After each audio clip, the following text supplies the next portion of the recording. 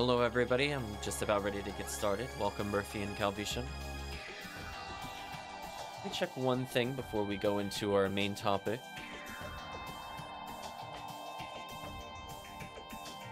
I think that is good to go then. So the purpose of today's stream is to start off by talking about quests. This has been requested several times, in particular for some of the new players that have been joining us. So we are going to talk about a lot of things. I will tell you what this will not really cover.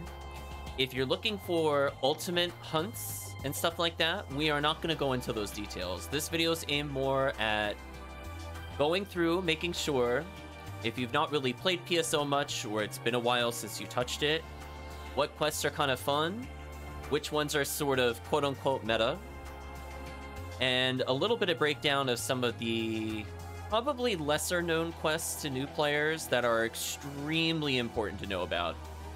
So why don't we start off with creating a quest? Can you believe there's actually, you could fail creating the quest properly? So people that are veterans to PSO know what I'm talking about. When you go to create a game at the lobby, you will be prompted amongst the many options initially, whether or not you want to create a game in normal mode or not. Or if you don't select it, it'll just say normal, which to like everybody else, you would think if it says normal, that's what you should choose because it says normal and you want to play the game normally. But Sega team is having a laugh at you. Unfortunately, if you are playing single player, you need to please select one player only as the mode option. So what are the differences between normal and one player only when you go to create a game in order to even get started into the quest? Well, if you're playing episode 4, the answer is the enemies are tougher and you don't get anything. If you're playing episode 1 and 2, you do get slightly more experience. But be warned, it is not worth the XP difference. Just play one player only. We're talking like 40% or more health and other statistics, which makes it an absolutely miserable time to attempt to solo that. However, if you do want people to join you, maybe you have a friend, maybe people are offering to level you, you do need to leave the game in normal mode. There's a couple things that also gives access to between the two. There's entire different categories available to one player only. Unfortunately, most of them are not all that great, but we'll be touching upon that in a moment. But generally speaking, if you want to, weirdly enough, I know this sounds illogical, and I thought I'd just bring this up before we even go into some more of the details. If you're looking for the story of the game, for whatever reason, they split it between, there are things known as the government missions, which, confusingly enough, is not at the quest counter where you start the game. In episodes 1 and 4, you have to go into a little side area, and it's the room known as the principal room, and you have to talk to him and the people around him in order to advance the quests. In episode 2, there's a woman manning the bridge, which is kind of in the center of the map. You take a teleporter to go there. And for whatever reason, there's also single-player only quests. Both of them have plot. I recommend trying a little bit of both in order to get probably the full experience. I'm reading what the chat is saying before I go further. Enemies have anywhere between 25 to 50% less health, tend to have lower resistance, and a few solo-specific quests available compared to normal type game. So we were just talking a little bit about the quests, but you're right. So it's not an exact percentage. It will vary, but you will be miserable. Let's guarantee it. If you want XP, it's better just to pump up a difficulty than play it on multiplayer mode, as it were. There's also some small differences between the modes. I don't really want to go into it in full detail here. That's not the point of the video. But just be aware, you generally have more things like iframes in single-player mode, and damage, like set damage from enemies, will be much lower. So if you want to experience the game in solo play, please set it to one player only. Just please. Please change it. So let's introduce some concepts, and then we're going to talk a little bit more about some more episode-specific things. So you may or may not see when you go to create the game that people are naming them in kind of odd fashions. And you might see something like a PW4, or you might see like a TTF. We'll talk about some of these quests in more detail. However, one thing, if you're just looking to play random quests in general, if you just want to see what people may or may not be grinding as the current meta, quote-unquote, you could do a command by hitting F11 by default, or double tapping space to enter the chat mode, hitting /HVR. It's perfect for solo play, something like that. And it will tell you a series of quests. It stands for the Hunter Boost Road. It's from another PSO game in terms of how it handles it.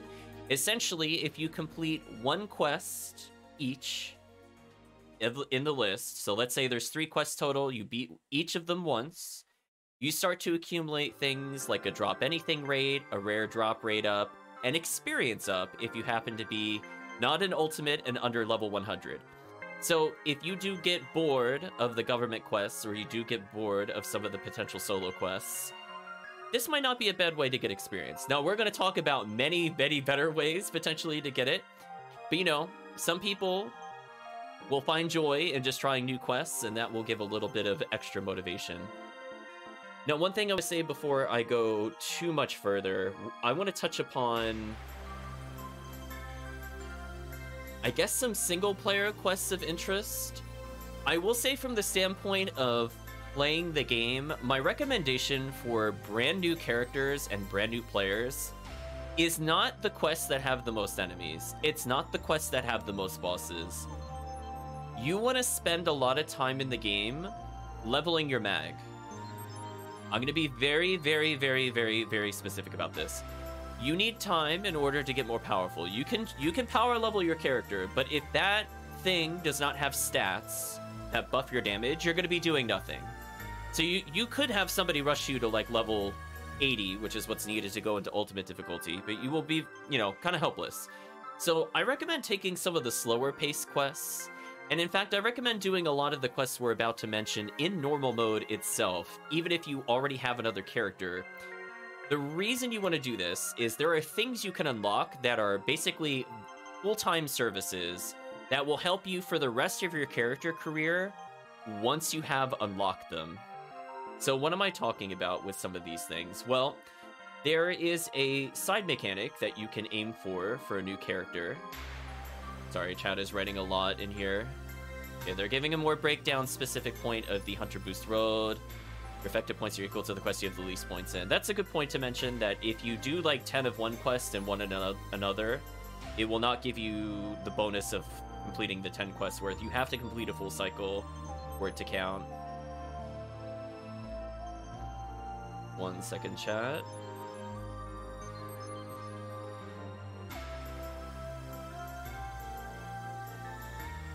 So let's talk about things that you should be doing, I guess, to unlock for the future quests. So one thing I want to mention is that under one of the single-player only options, there's something known as side story. You can get items for completing the side stories and the government quests. In fact, if you were just really unsure what to get in general, completing them at least should give you something based off the difficulty.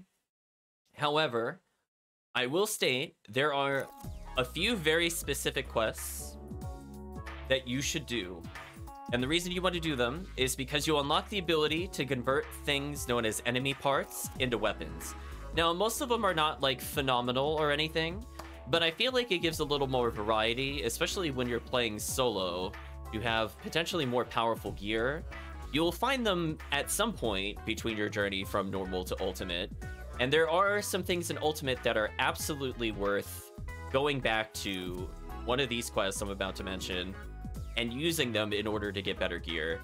So I will say some highlights are weapons like the Bringer's Arm.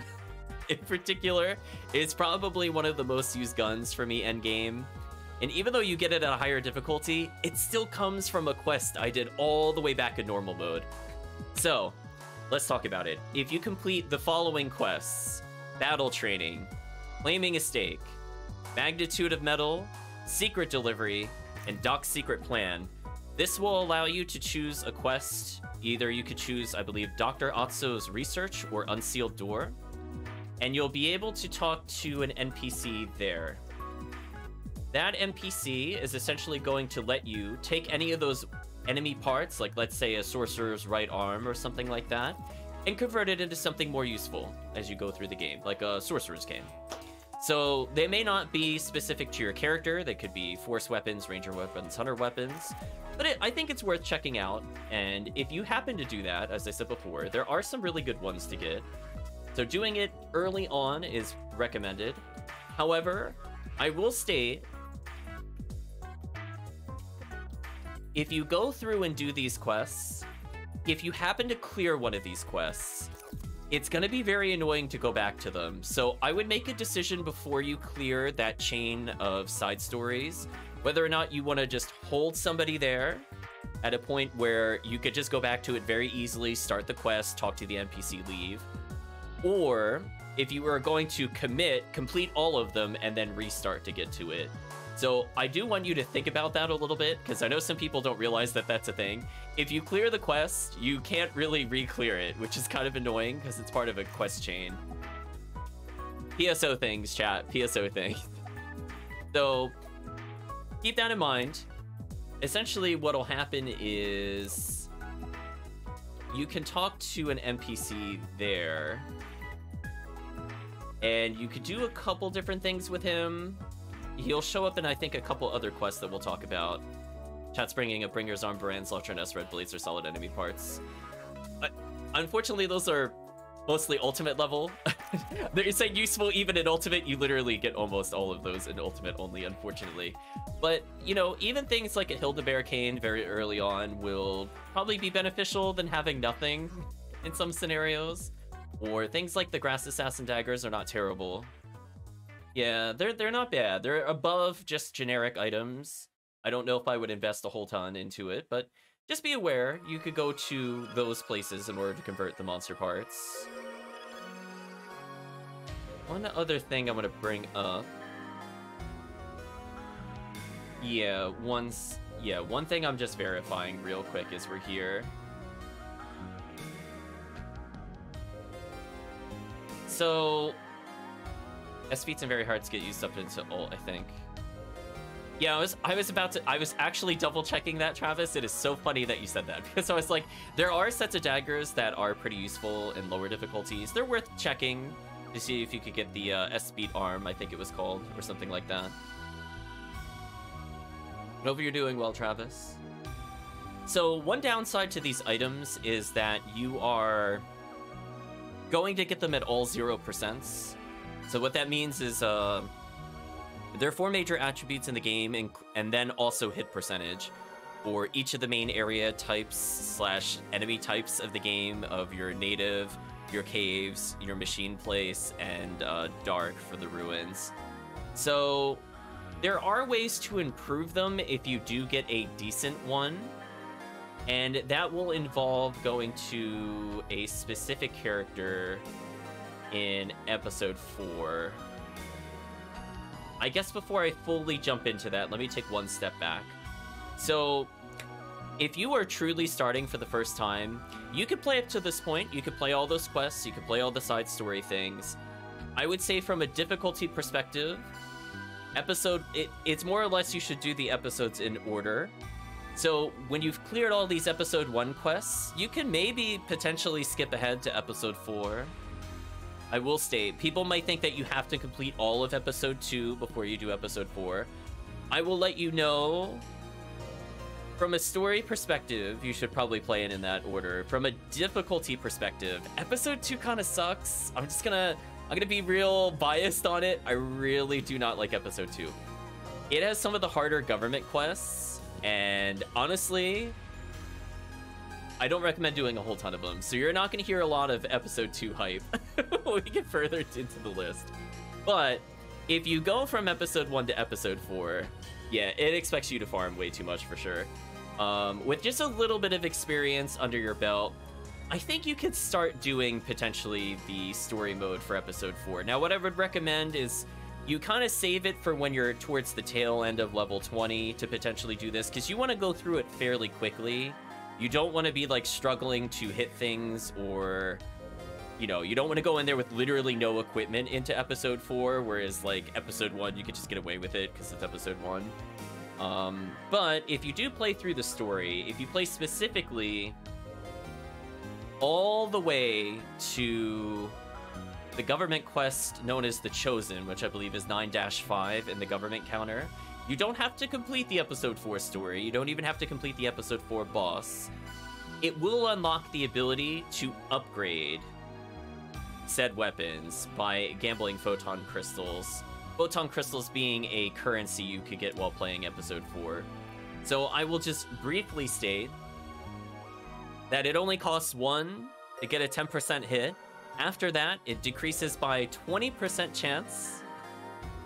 So the second time you attempt to upgrade it, it's an 80% chance of success to get to 20, then 60, 40, 20, etc. So a lot of our future discussions will be about getting these kinds of alternate currencies. And having some of these upgraded, like even like a G Assassin Saber as an example, is honestly like kind of decent for low-end stuff. Yeah, chat's just repeating stuff I mentioned. So I just want you to keep that in mind. A lot of these quests will give alternative currencies, whether from direct quest completion or from natural enemy drops in the game itself. So I will try to draw attention to them as we go forward. But just be aware, you can then, once you've completed the government quest, I forgot to mention, you have to specifically go to a shop quest known as Claire's Deal 5. And from there, you can speak to, I believe his name is Montague, in order to upgrade the weapons with hit percentage. So I just wanted to draw attention to those particular ones. We'll talk about more shop quests towards the end, but I figured this one was so specifically tied into the story and the side quests, I felt like it was kind of worth mentioning for beginner players. Now, one thing I'm not really going to talk about, since I feel it kind of falls outside of the scope for beginner players, are the episode 2 quests for S ranks. We'll probably save that for a future video. That's for people that are really comfortable with the game. It's not something I can recommend for new players. It's something you kind of got to practice. So I will make mention of it, that I did not forget it. I just don't recommend doing that as a new player. It's something you do when you are truly comfortable with the game. Yeah, it's like, I can't recommend playing that particular thing. So let's talk about some more generic quests that are not specific to any particular episode, and then we'll go into more of an episode breakdown, where I promise we'll go into more quest details. So there are some very important event quests that are so good most of the time, or the event bonuses are so strong, that playing the game during these time periods will not only allow you to get a ton of experience and also potentially a lot of items, it just generally means that even just leveling a basic character can reward you for things that are just so good for your character level. So what am I talking about? Well, we'll start, I guess, quote-unquote in order, if we're thinking about it from a season standpoint. Easter. Right? Well, actually, before that, I'm sorry. Hold on. Let's go back one. Valentine's event. I know, we gotta back up slightly. Valentine's event.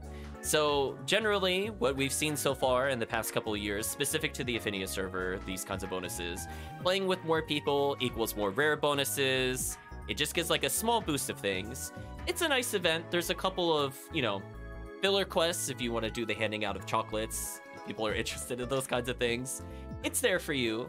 It's not bad. It can net you some rares that you might be going for if you take a peek at the drop table and decide you're interested in stuff. The big seasonal one, though, is not Valentine's. I know, I got so excited for Easter. Soon, chat, soon. But it's the Easter quest. Not quest. The Easter event. There's no specific quest for Easter. However, just by killing enemies in general, they keep changing the rare rate, so I'm not going to list the rare rate. It's different every year. I don't care. But just killing enemies will result in potentially, instead of them dropping their normal pool of items, whether it's a weapon, they're rare, a couple of monomates or whatever, they instead drop Easter eggs. And the Easter eggs are a great currency that you can use in order to trade in for basically almost anything in the game, shy of the uber rares.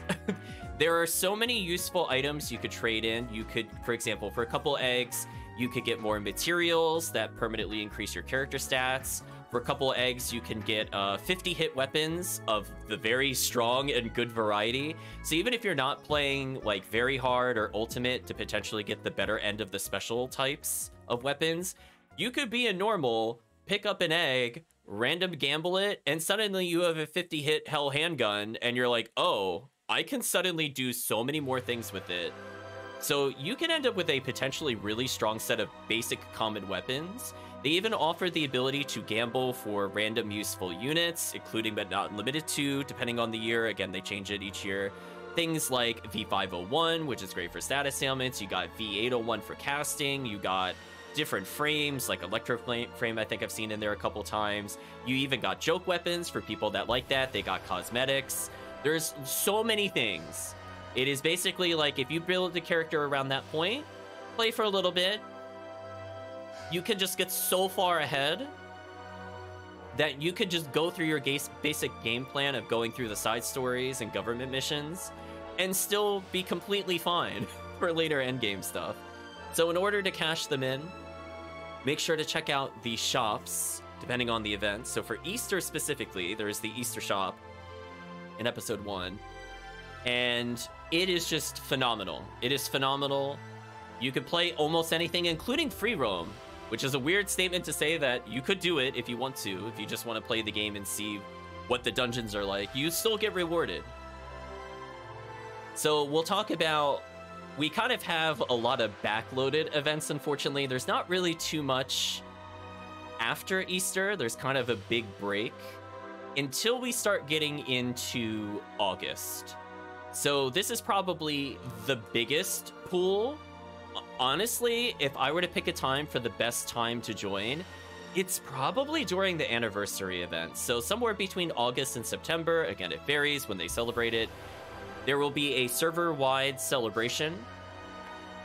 There will be nothing but custom quests available. Normally, when you go to the quest counter, you'll see during an event like this, specifically a quest tab called event, that will list out all these other types of quests that you could do. All of them, I think pretty much all of them. I haven't verified one for one, but if you're looking to hunt anything, or if you're just looking to get a decent amount of experience, they're aimed to be shorter quests that end up giving badges, which are traded in a very similar manner to Easter eggs. They're a little more complicated in the fact that they have a 4-tier system, platinum being basically impossible to find. But you'll get a mix of bronze, silver, and gold, and depending on the value of said badge, you potentially could upgrade it from bronze to silver, silver to gold, and I wish you could upgrade gold to platinum, but you can, unfortunately. So the intent of it is just another way to end up with the bulk of items. This one, it's less gambling with them than the Easter shop can be, but there's a different set of items, so it's worth also playing during those times. And again, if you're looking to have like a fresh experience, there's almost nothing but custom quests during Ephinea during that particular time frame. And the more you participate in these events, at least on the higher difficulties, I don't know, maybe they'll revert it in the future, it'll start unlocking bonuses for the server, including but not limited to things like experience boosts, rare ups, item drop up, rare monster up, special quests that we'll talk about a little bit later. Potentially items like Photon spheres, which is a true endgame item. It really just depends.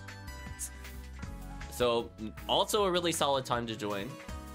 The other really solid time to join, and again, conveniently enough, if you played the anniversary event from about August to September, conveniently from about September to October, end of October I mean, is the Halloween events. So this one does have a drop. It's random chance like the Easter egg, so just playing anything will net you something, but you'll get a Halloween cookie. And I know, I've complained about this on streams. Why is it a cookie for Halloween? Why, of all the things they could have picked, they chose not to make Christmas have Christmas cookies, and they gave cookie to Halloween? I'll never understand it. But you could use that to access special quests under the convenient enough quest tab for Halloween. Like literally when you go to the quest counter, that's what it says. You pay one of these as an entrance fee, and it is set bonuses. I don't think they'll ever let it overflow like they did a couple years ago. So for now, we'll just call them set bonuses, where you'll basically be getting double experience, double rare, double item drop, double rare chance. And these are also a really great way to potentially level a character. Now, you know, I would not blow necessarily all of them if you're on the lowest possible difficulties, but it's just an option for those looking to get ahead or just looking to potentially benefit from having all of those bonuses active at once. And then, could you believe it, chat? We come all the way to Christmas, which is December to basically a little bit of January, which again is really unfair how backloaded the events are. But they'll unlock a series of quests that I think are actually fairly hard to complete for a new player, just to warn you. So they tried to introduce a new quest type last year, hopefully they keep it around, known as Solstice Snafu. This particular quest is meant to be a more soloable version of what is an infamous event known as the Christmas Fiascos. So if you're looking to get coal, which again, there's so many currencies in this game. So the coal you could trade in for presents. Presents are random items. Depending on the difficulty, you get different item pools. So while you can't necessarily get something as crazy as you could during Easter or maybe even the anniversary event with your badges, it's slightly more common or at least guaranteed that you can get these items, quote unquote, or at least the chance of getting items. So take it as you will. If you're comfortable and you have a decent group with you, I do recommend checking out some of the Christmas Fiascos. Episode 1's is fairly difficult. I'm going to be honest with you, it takes you through every single area of Episode 1, and it is brutal. It is very brutal. If you are suboptimal in level or gear, I will say you probably not have a great time.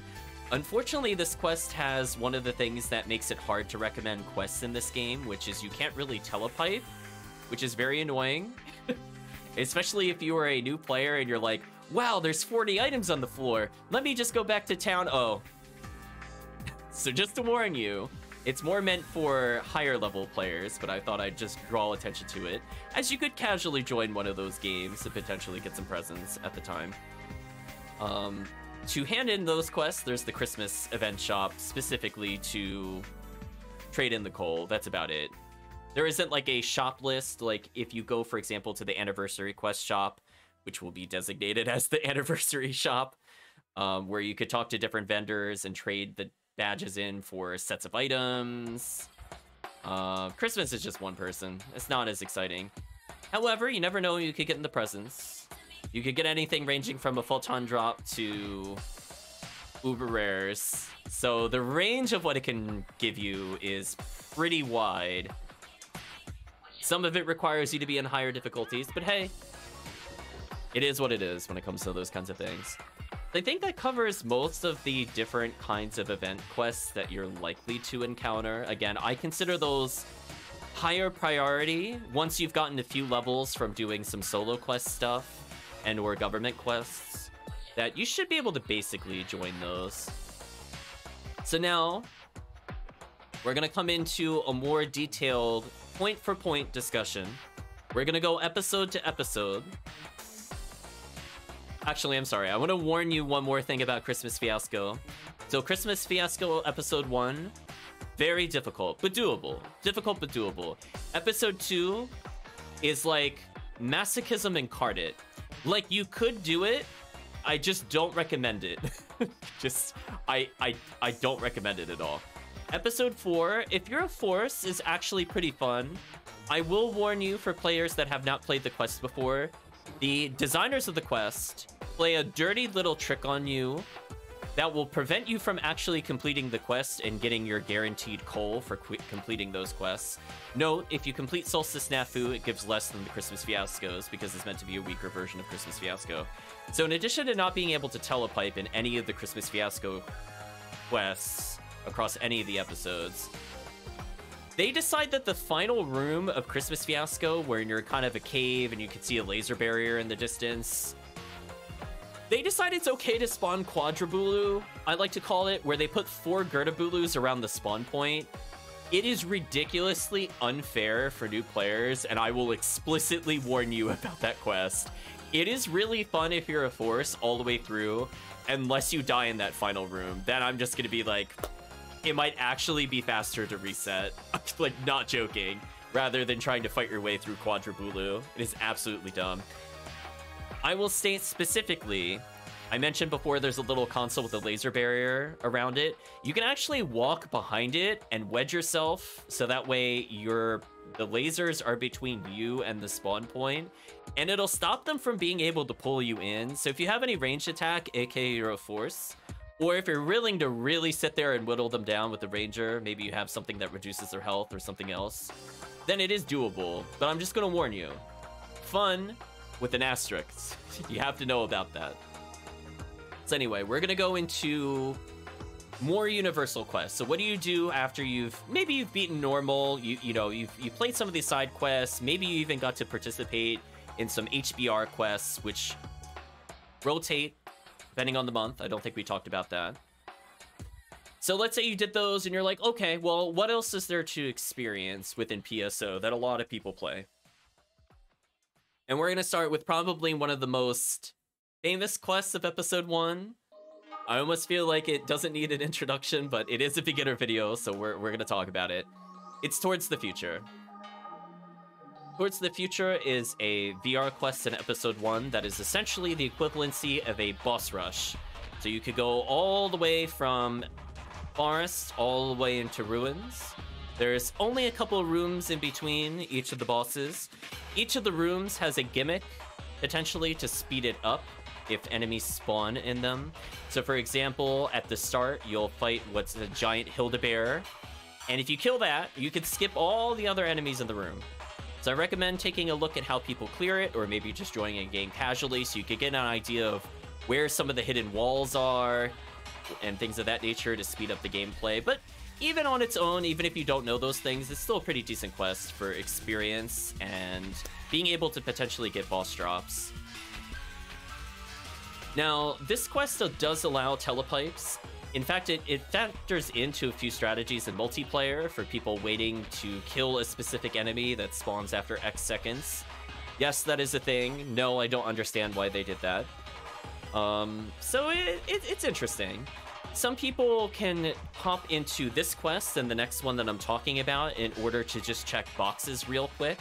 So if your character truly has no items, you could technically just turn right from the start, pop the boxes, see if there's anything you want in there, and just quit out. And or just beat the dragon boss. I guess I'll spoil the episode 1 first boss of the game's name, I guess. Because that might give you some okay gear for where you're looking to start out. Maybe you're trying to get further in caves or something like that in your normal gameplay. So, this quest is recommended for when you're able to actually beat the final boss, or at least close to beating the final boss. A lot of tricks that people use to level either involve doing slash lobby or quitting out of the game, essentially. After they get to a boss they can't really quickly clear and just repeating it over and over. So, for example, if you have good weapons for the first boss of the game, and your weapons are kind of mediocre to bad for the second boss of the game, killing Dragon over and over very rapidly does result in a decent amount of experience. Right, so your mileage will vary with the quest. It is how comfortable are you with dealing with bosses, or maybe perhaps you're just like, I want to get better at bosses in preparation for higher difficulties. Things of that nature. Maybe you just want to learn more about their patterns. This is still probably the fastest way to experience the bosses in episode 1. So let's talk about a couple of other quests. We'll start with one of my favorite quests to do, especially during events such as Easter or Halloween. Chad probably knows where I'm going with this. It's Tyrell's Ego. It's a custom quest for Ephinea. It is also a VR quest. And man, oh man, chat, it is one of my favorite quests in the entire game. So what is it? It also goes from start to finish to the end. However, there are a ludicrous number of enemies. So while Towards the Future, or TTF, really focuses on being able to get to the bosses quickly, and your fun times will depend on how quick you are to kill the bosses, Tyrell's Ego is kind of the opposite. There are bosses, in Tyrell's Ego. There's even ways to potentially speed up rooms. There's a lot of optional waves. Learning the layout will speed it up a little bit, in particular for things like caves. However, Tyrell's Ego's focus is tons of enemies.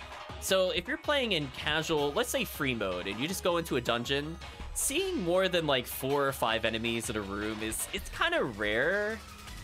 Like, it might happen like once, or like if it quote unquote happens, it's because, you know, another wave spawns in as you complete the other one. Tyrell's Ego doesn't play by those rules. Tyrell's Ego is like, you know what, you want to fight? 14 Boomas. So if you are really good at crowd control or dealing with massive amounts of enemies, let's say you picked up a giant sword messing around, like or if you picked up like a partisan as a hunter, or maybe even picked up a shotgun as a ranger. Oh, yeah, just phenomenal amounts of enemies. It's also pretty good for fighting rare enemies, as you might imagine, because there are just so many enemies in any particular area that you could skip some of the areas you're not as interested in and just focus on the massive amounts of enemies within that particular quest. And when you're in those events where things like Easter eggs drop or Halloween cookies drop, or even to some extent coal and Christmas can potentially, or not coal, presents can potentially drop from killing random enemies, this quest just has it all. It potentially just has a lot of really easy, generally to kill enemies, as long as you aren't like literally in the first like 5 or 6 levels of the game. Otherwise, it's just like really nice experience. If you're not really a big fan of bosses and you're looking at another way to just kind of test your limits on how many enemies you can handle at once, or maybe you just really want to see how effective a confuse trap is as a cast, and you just want to laugh as you clear entire rooms, Tyrell's Ego is pretty good. It has my recommendation for almost everything.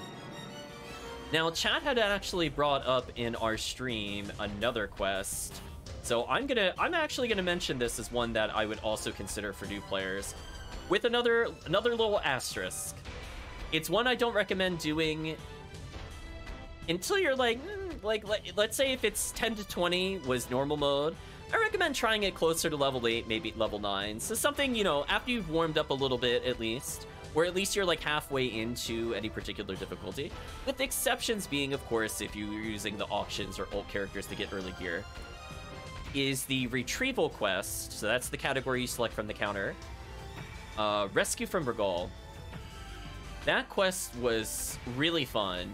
It's from the same custom quest maker of Tyrell's Ego. It's just a ton of enemies. Unfortunately, in Tyrell's Ego and Rescue from Ragol, you're not allowed to telepipe out.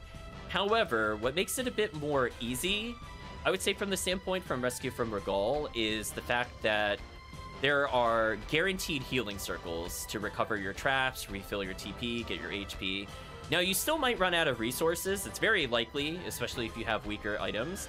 However, it's another alternative if you just want to focus only on the first 2 areas of the game, rather than going all the way to the final area and the final boss, etc., etc. So I had a lot of fun with that quest. It has all the same kind of bonuses from Tyrell's. If you get bored of running Tyrell's and you're looking for another mass monster slog, I would say give it a go. Now, we're going to talk about some more situational quests before we move on to the next episode. So let's start with one that is so specific to the difficulty you choose. I'm going to draw attention to it. And then I never recommend completing this quest, because this quest is, it has a little gimmick at the very, very final floor of the game, which completely ruins the quest. Chat might know what I'm talking about. I'm talking about the infamous, the dreaded Fragments of a Memory. That quest is also a retrieval quest. For those not in the know, retrieval will generally mean that you have to fight a boss to end the quest, so it is a guaranteed boss, essentially. What makes this quest good? Why do you only run it in hard mode? What else would you recommend about it? Well, here's the thing, chat. there are several really good things you can get out of it in hard mode compared to any other difficulty that you play this quest in. It doesn't really make sense why they did it that way, but I'm not really going to complain. Exactly. Murphy knows where I'm going with this. So there is a very easy enemy to kill called the Bowclaw, and they decided to give a phenomenal, I'm talking phenomenal, drop that I don't think they will ever change. This will be universal, called Deep Hearts version 1.01. It is so powerful, it is almost best in slot in hard mode for casts. It's bonkers. You could still get some decent alternate items too, like depending on what ID you have, you might want to look up things like a Crush Bullet for an okay shotgun, maybe Blade Dance if you're into some of the Saber animations. Speaking of Saber, Del Saber's left arm, I hope you played through and unlocked the ability to convert enemy arms. You can even get things like Fire Scepters there. Like, it's pretty solid, I would say, for a hard mode quest. It even allows you to get a fairly powerful pistol there called the Varista. Well, anyway, we're having a little bit of a tangent there. We're not going to talk about items more specifically beyond this quest, because this quest is just meant to be run in the first floor. It's only... Yeah, exactly. It's like, it's only barely not the best in slot, and you can get it so relatively early. So if you're looking to get a little pump for anybody playing a cast, this is kind of like a high recommend. Like, this is just like, you have to play this quest at some point with the right ID. So check out the drop charts as of the time of this recording, because again, they could change it. So please, please, please, please check the drop charts before you commit to it. But as of the time of the recording, you can get it as a green ill, you could get the Skyly, or red, or yellow ID. So, yeah, exactly. So it is just really, really, really good. It's one of those rare opportunities you could actually get something useful. Yeah, red for whatever reason gets double the chance. I don't really understand. I'm not going to question them. They've left it like that. It is what it is. But my recommendation is clear the first floor. When you find a little signal that tells you to basically go back, quit the quest. Do not play beyond that point. You will be hit with some of the worst gimmicks I have ever seen in a game. So if you're morbidly curious what one of the worst gimmicks in a quest is, by all means, get through floor 2, which is already pretty bad, and then you'll go to floor 3 and you'll go, oh, that's trash.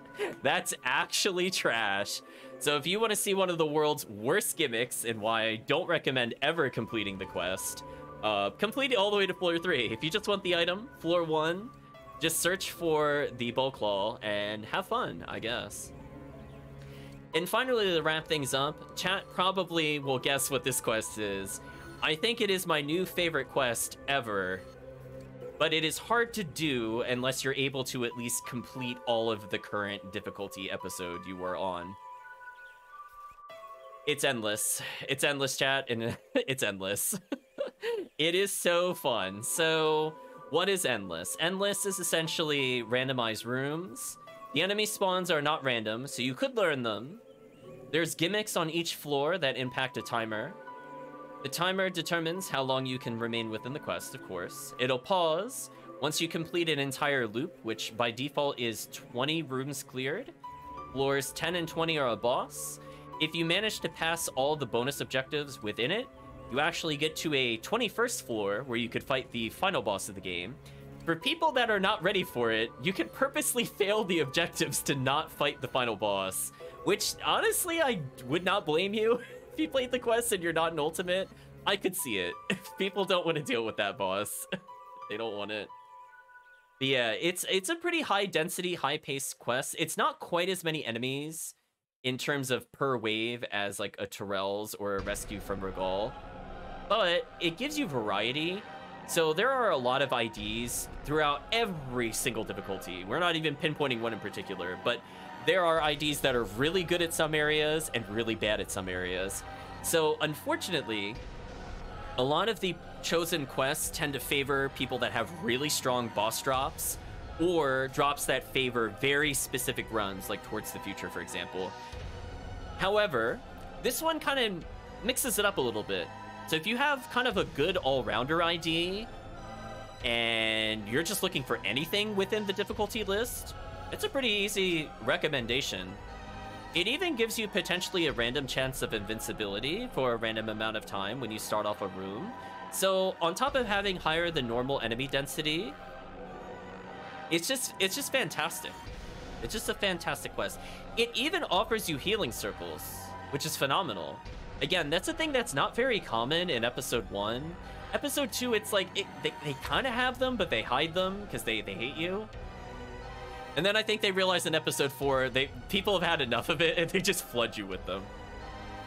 So this is one of the rare episode 1 quests that has potentially upwards of 4 healing circles in one quest, which is bonkers.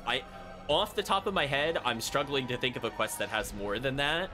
Like, even the Christmas fiascos don't have more than that. And they're purposely hard, and they felt bad for you, question mark. So, highly recommend that. It is one of the most fun things to do to add a lot of variety, just due to the fact that, hey, you get to fight a whole bunch of random enemies, get whatever you want from it, decent experience, good item drops. There's even chests. It's super good. I think there's a super long episode 4 with 5. Yeah, it's like, it's really hard to think of anything that competes with it, especially not at the pace that you could potentially receive them here. So if you learn to recognize which rooms give those healing circles, it allows for a lot more strategy. So unlike something like a Tyrell's or a Rescue, where you are probably gonna burn out. Oh, I should probably skip the song. Sorry, chat, I just realized. Vocals, it won't like that. We'll skip forward.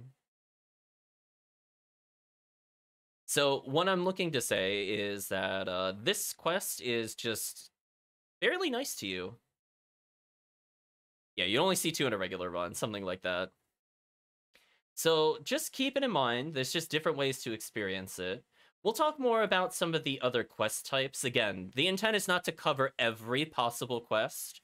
It's just too much to take in. So figure out from our segments which works for you, and then just kind of come back to the video and just go, okay, I'm ready for the next step kind of things. So chat, we're going to move on to, I think, episode 2, unless chat can think of a quest that I have forgotten that they would recommend. 1 second. Oh, did it seriously not skip it? Okay, there we go. Good enough. So, episode 2. Well, I got some bad news. When it comes to recommending quests in episode 2, my recommendation is usually don't do episode 2. So we're gonna try to ignore the bias of my strong, intense dislike of episode 2 for its many flawed design quests and horrible enemies. So, if you are willing to go into episode 2, if you're feeling masochistic or possibly sadomasochistic by convincing people to go to episode 2, then I would recommend, in particular, you have some kind of instant death special. Yeah, exactly. And some level of V5O unit, if you want to clear it at any reasonable pace. Now, those are things that generally you can't get them before Ultimate. Technically, you can get them outside of Ultimate, which is why I will put an asterisk there, whether it's through one of the event quests or maybe you do one of the gambles. Technically, you could be geared for this before Ultimate. It's just not really good. So we'll talk about, I guess, the equivalency quests. Yeah, it's like, so what are some of the issues with episode 2 and why I don't recommend it in general? High enemy difficulty. Enemy gimmicks often result in insta-death. They have a strong series of buffs and debuffs. There are just horrible status ailments. A lot of enemies require very specific weapons in order to even deal with them at all, including but not limited to the ability to freeze them and or lock them in place and or stun them with things. So you kind of need like an arsenal to deal with episode 2, whereas episode 1 you could just be like, haha, gun shoot things. Like you could just win with what you have kind of things. Whereas episode 2, I really don't recommend trying to wing it. It's just gonna feel really bad. And then you're gonna wonder if you're bad at the game, and you're like, no, the designers are bad at the game. They designed it that way. I don't know why, but it kind of is what it is. Unfortunately, episode 2 is home to some of the worst quests in the game. So I was really cherry picking these quests, chat. I'm just letting you know. Like, episode 1, there might have been more like alternative suggestions, like maybe people want to do something in the Massive Attack series, question mark. But this one, it's like I was struggling, chat. I want you to know the struggle was real to pick some quests in episode 2. So we're gonna start with probably the most well-known quest within episode 2, and that is Respect of Tomorrow. What is Respect of Tomorrow? Well, it's a VR quest, kind of similar to Towards the Future, where you get to go through all the bosses of the game, except they add more rooms in between the bosses, so it already feels kind of slow just to do bosses in general.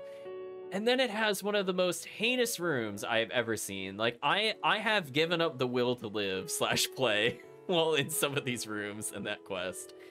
That stupid B room is like a third of the quest, and it has no right for enemies to spawn that slowly. So if you're willing to put up with falling asleep waiting for the enemies to spawn between waves, it is a fairly decent way to experience all the bosses. Sadly, due to how terrible episode 2 is, it's one of the fastest ways to also fight the episode 2 final boss, because they made it like that for some reason. I don't know why. Chat, like, they could have made better quests to reach the boss, but I guess you gotta deal with it, question mark. I don't know, chat. I don't know. So if you have the ability to somehow beat these bosses, or you're specifically just going for the boss rares, you could check it out. I don't recommend it. But let's talk about a series that it has quests that are sometimes appropriate for lower difficulty, and then there's some quests that are unfortunately ultimate only. So there's a quest line called Phantasmal World. I'm gonna check what quest category it's under. But essentially, if you see one of these within the HBR, I generally recommend it if the number is low to join in on one of them. Yeah, it's under Extermination. Thank you, Murphy. So the one that's probably the most played out of 1 to 4 is probably number 2. Number 2 has a lot of fairly easy to kill enemies. It involves going in kind of like the mountain and the central control area of the game, and most of the enemies are susceptible to insta-death. So if you have like really good insta-kill, counterpult, what the, that's under situational runs. We're getting there, I promise you. But since you mentioned it, I guess I'll bring it up.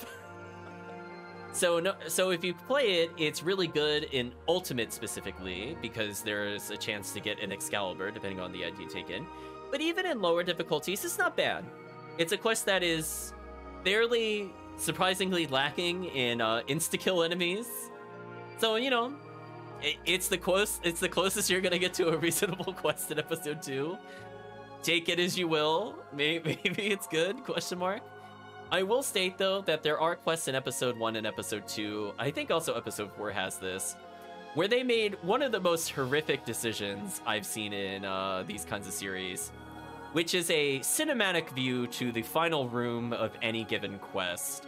It's not in every quest series, but if you ever see a warp and a little button next to it, please hit the button.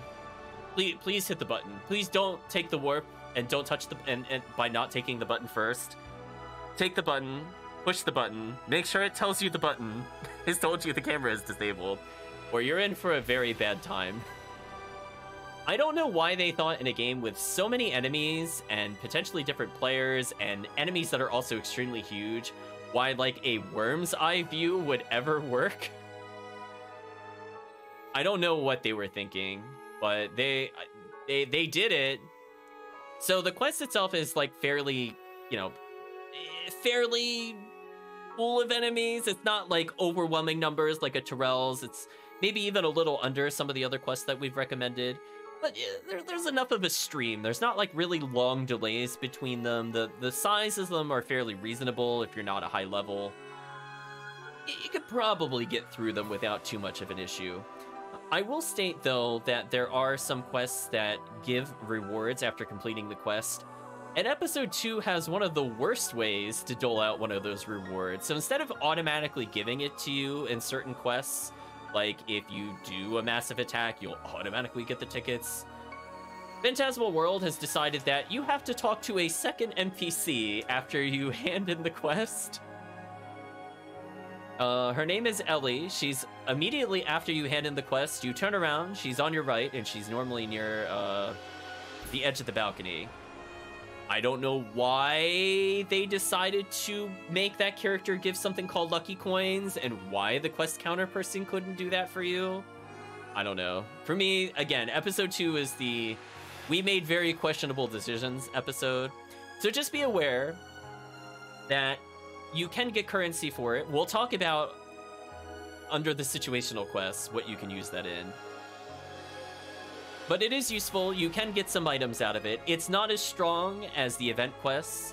It's probably not as good as getting a massive attack ticket, which we will cover in great detail at episode 4. Trust me, we're getting to it. I've mentioned it a few times, but we'll get to it, I promise. But it's just another way to potentially get another guaranteed item. I'm not gonna say a good item, but it's gonna guarantee you get a chance of something. So, could be worse kinds of things.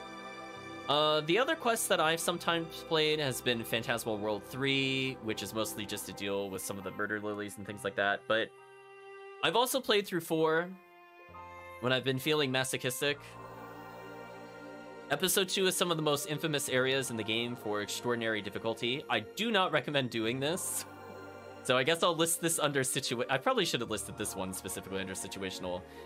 So this one is just, So if you want to fight basically all the hardest enemies of the game, it does them in very small numbers, so it is more manageable. I don't recommend it prior to Ultimate, but I thought I'd mention it. It technically is part of the series. Now, also under the situational quests, a more forgiving, a more useful to new players one are the Perfect World, or not Perfect World, I keep calling it Perfect World, Phantasmal World 3 box runs. So I recommend double checking online the route that people use, or take a look at the map. There's a lot of resources in order to do that. But essentially, by killing very minimal enemies, you can reach the boxes. Why do you want to reach the boxes? Well, because it leads to an endgame area. You will potentially get stuff that normally, if you let's use normal as an example. By going there as a low-level character, let's say level 2, level 3, if you're feeling up to it, all the way at the end, you could get gear that's ready for level 15 people, level 20, level 25, and there are just so many chances of getting techniques, armors with slots, which is incredible for leveling up your character. Common weapons that could be teched to give you potentially hit percentage or useful specials like your charge and berserks. It's just an overall really great quest, and more specifically, as Murphy points out, the armor, even if you don't need it, you could sell it for money. So it ends up just being a really great way of getting money early, in particular if you're looking to gamble the money or do other things with money. So that one I'm going to list under situational. That one's more doable than some of the other quests in the sense that if you have, like, only a couple items, you could get surprisingly far. At least to the point of the boxes, where you will then just quit out. You do not want to complete the quest. But from that standpoint, it can help power up your character. Let's say you went from normal to hard. You might go back to the one in normal in case you've been missing out a lot of text. Just get those items. And then it'll help you build up for the hard mode version of it, to the very hard, to the ultimate, etc., etc. Just kind of put that in your back pocket. It's probably one of the only times you will hear me recommend a box run for rare items. So keep in mind, if you find a single Photon drop, you can trade for a Hell Ray Gun. Yeah, so it's just a lot of chances to get the other currency, Photon drops, which we'll be talking about in more detail in just a little bit. And it's a decent power upgrade. It's, you know, if people just want something simple, just kill like a handful of enemies at most, and then go get your items. It's kind of like your perfect reward. Just kind of put that in your back pocket. In terms of actually completing the quests, I would say the actual only other quests I had fun in, there's only 2 of them. I'm sure chat is not really surprised at this. Would be Maximum Attack E VR. So Maximum Attack will let me fight the first 2 bosses of episode 2. The enemy counts are fairly high. It has a decent number of enemies that can also be converted into rare enemies, because not every enemy has a rare enemy counterpart. So generally speaking, if I'm looking just to get some basic rares in any given difficulty in those areas, including the boss rare, I have a lot of fun with those. So if I'm looking for just not the bosses, but a mix of things, or if it's rare enemy up in general, I'll take a stab at that on occasion. One other quest that I only recommend, this is like quadruple asterisk. If you are over leveled for the area or you have a full group of 4 people, I did actually have fun in the endless VR mission for episode 2. I did actually have fun there. Actually, I want to take a small note. I realized I glazed over this.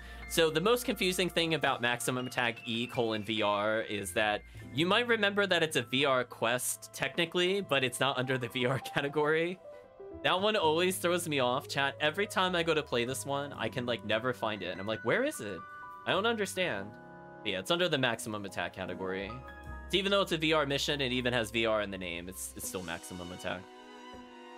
It is what it is, chat. So anyway, so Endless Episode 2. More meant for people that are like probably fighting something one difficulty lower than them. But hey, it could be fun. I still recommend having really strong lockdown and things like that, but you know, situationally I had fun. I wouldn't have fun playing it solo, so that's where some of the asterisks come into play. There's also a couple other quests that I'll very briefly mention before I want to go into the one I really want to talk about.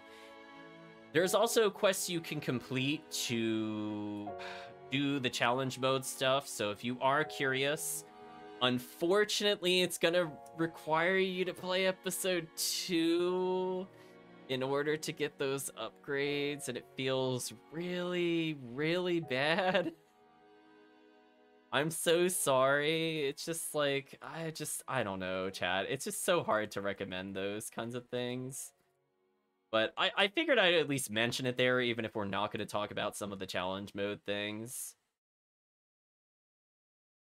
Just kind of like, ugh.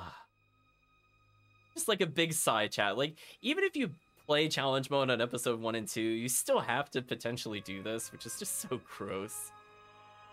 So unfortunately, that requires you potentially playing a quest known as the East Tower. I'm shaking my head preemptively, chat. I'm just letting you know, the head shake is coming in.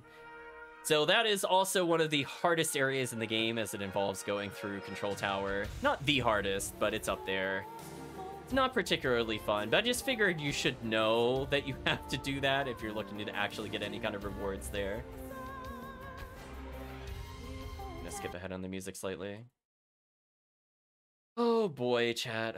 What about the East Tower? Well, I really hope you're geared up. It has one of the toughest enemies in the game, known as the Ilgil.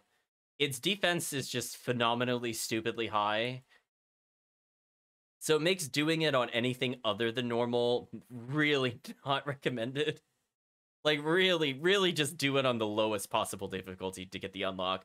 Once you've beaten it once, just be like, pack your bags. You're not doing it again. Trust me, you do not absolutely want to do that. So in order to take advantage of that, we're going to talk about the true best quest of episode 2. Also, what is with the music today? Why is it buffering? Music, please. And that is Gallon Shop. Gallon Shop is one of the most important quests to know in the entire game. Period. End of story. It is so powerful. It does so much for you. It is almost not even funny. It's one of the only quests I will willingly go into in episode 2, assuming I have the resources. There are so many things to do in this quest. This will be the most specific quest breakdown we will ever have. There are so many different things you could do. I'm not kidding. So we'll start with, I guess we'll start with something we talked about earlier. We talked about getting lucky coins. So there's multiple shops within this particular shop quest, and one of them involves spending the lucky coin. Okay, music, please. Seriously? I'm gonna try reloading it, chat. I don't know what's going on today.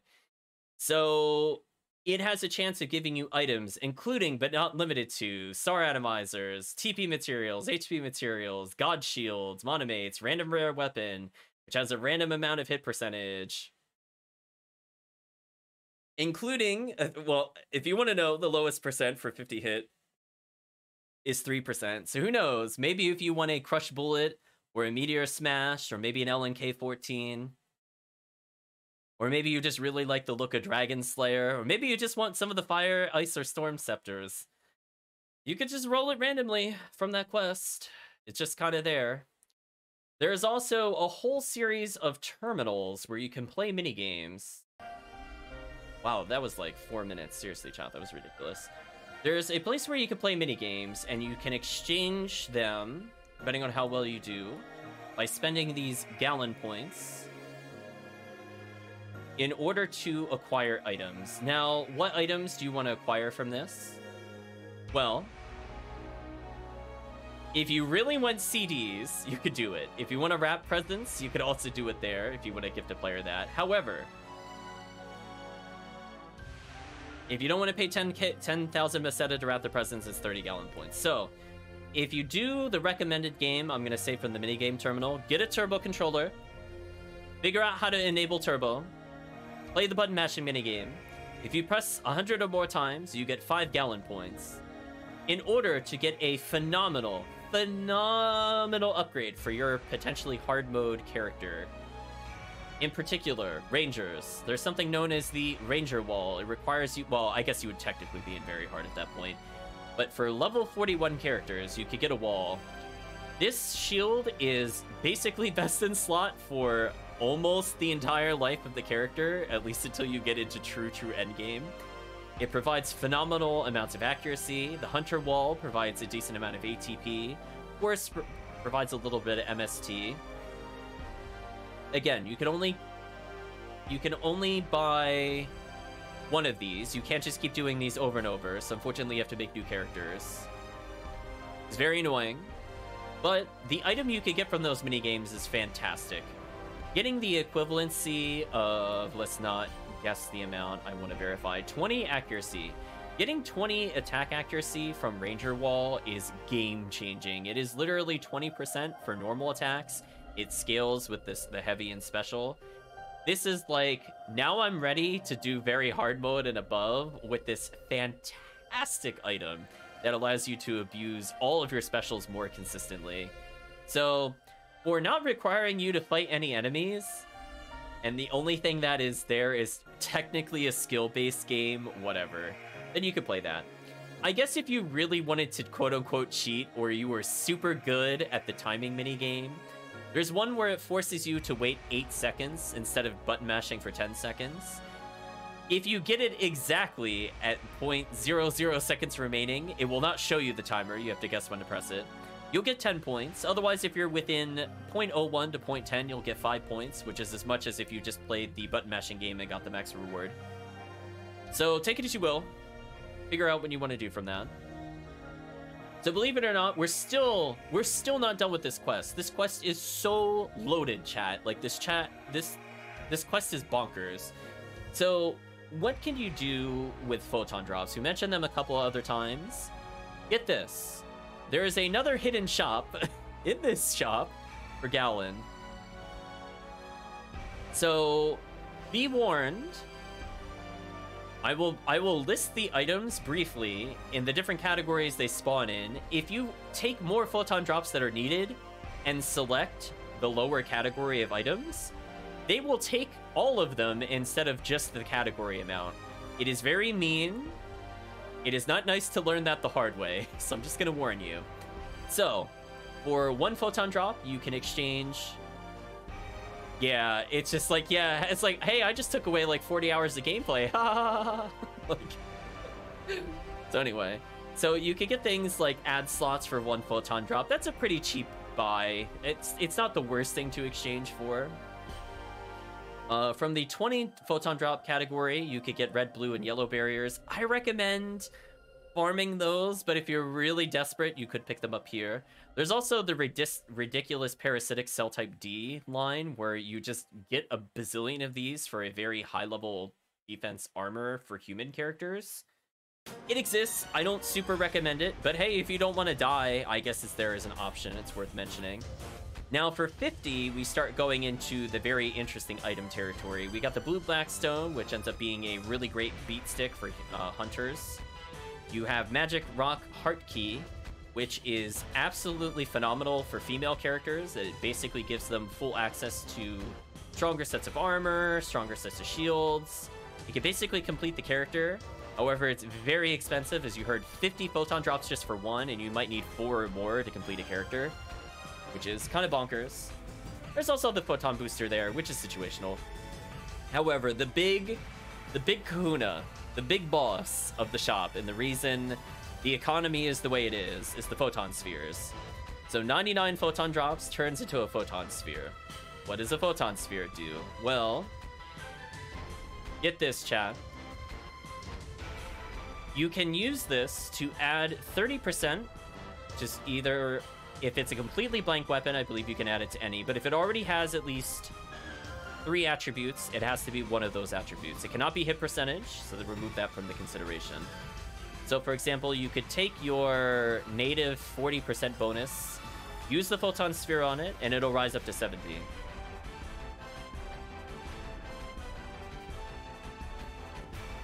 So let's see, what else to comment upon that?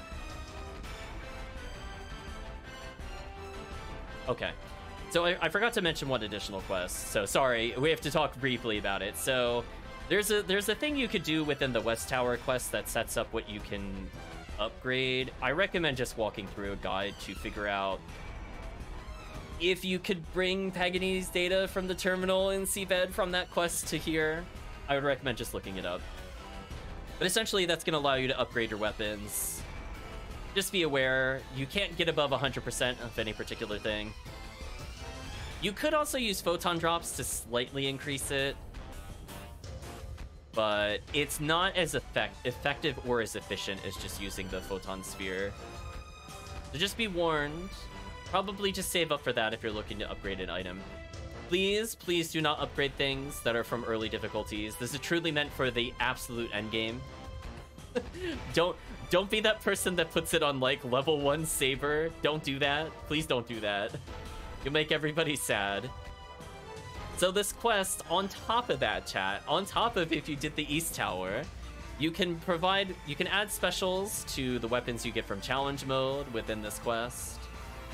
We're not going to go into too many details of those. I just want you to be aware that's where you cash it in. But yeah, chat, it's just bonkers. There's just so much to do here. I think specific to Ephinea, if you have too many photon drops, which is weirdly a problem in the endgame, you could convert them into a photon horde, which is specific to Ephinea, to my knowledge. Which will mean that you take all those 99 photon drops and make them into a super stack. It's just meant so that you can store them in your bank more easily.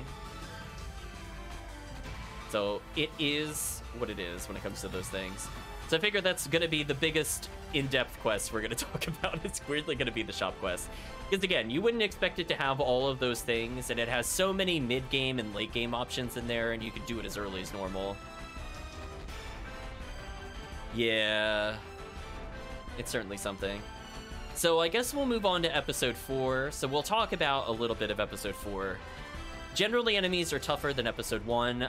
I feel like they're borderline not as tough as most of episode 2, and obviously the endgame of episode 2 completely outdoes episode 4. But you might find it a little difficult without a good weapon variety. So for example, there are enemies that are somewhat immune to guns. There's enemies that you have to use a gun in order to reach them, unless you have spells. This is kind of like the Force's Paradise. I absolutely love coming here with all these different characters. You're gonna hear me name a whole bunch of quests, so strap in, chat, because almost every quest in episode 4 is worth running and fun. So limiting it was actually kind of tricky. So I'm going to cheat a little and name a couple of categories for you to play. We'll start with a decent way to level when you truly have almost nothing. We'll give credit, I think it was to Murphy that mentioned the quest as a reminder to me a while back. It is the Warrior's Pride solo quest. It allows you to have 2 AI partners, so if you're a Force with a little bit of healing, or even just like a Ranger or a Humar, for example, that has access to Resta, they'll end up face tanking for you, and it just makes it a bit easier to level. Everything in episode 4 gives so much more XP than everything else. that it's actually just kind of bonkers. Unless you're playing some of the truly top tier recommended quests we mentioned in episode 1, most quests and all free roam areas are completely inferior to anything episode 4 has to offer. We're talking a multiplier of 1.5 to 2 times more experience per second overall. And they're not as difficult either. They're not like a huge upgrade. They're like maybe like a third tougher than some of the forest equivalents. Like, for how much more XP they get and how much it gives you an XP, it does not make any sense. I just thought I'd mention that. There's a lot of different quests that people run. I don't even know where to begin if we're talking about non-solo quests, honestly. Some of the best quests in episode 1 get the same as the worst quest in episode 4, right? It doesn't really make a lot of sense, but they just decided that it was Sega balanced, I guess. They decided to ship it, I guess. Oh, I'm sorry, I wanted to be clear. I think I said single player, specifically side story. Warrior's Pride is a side story. I usually never complete the quest. You can get guaranteed items from Warrior's Pride. I believe they give you healing items or something like that. It's a nice touch. It's not really necessary to complete the quest, but I thought I'd mention it for people that are looking for more of a discussion on these things. Now, episode 4 has a unique mechanic where they only have one boss for the episode, but it could be random, depending on either the quest or RNG. I'm a Warrior's Pride, says the Fabled One. Thank you, the Fabled One. So let's talk about one of the... I want to call this situational, because you could do this...